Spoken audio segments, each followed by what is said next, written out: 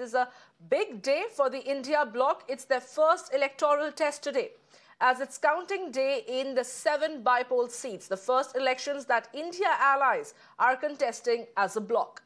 Now, voters in 7 assembly seats across 6 states have sealed the fate of both NDA and the India leaders.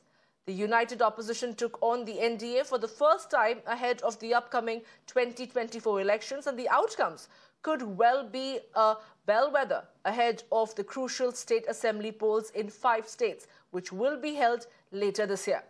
And Lok Sabha polls in next year as well. However, the bypoll possesses a big unity test for the India bloc as allies face off in 3 out of 7 seats.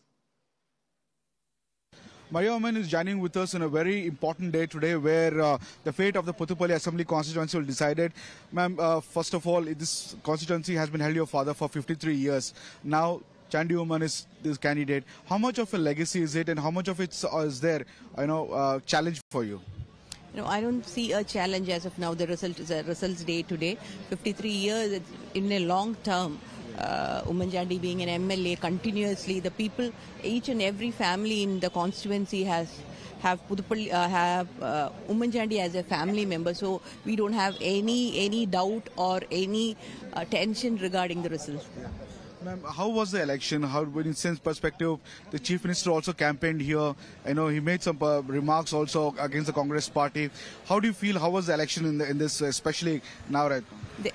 Regarding the election campaign, I think the campaign was 100%. Everyone contributed.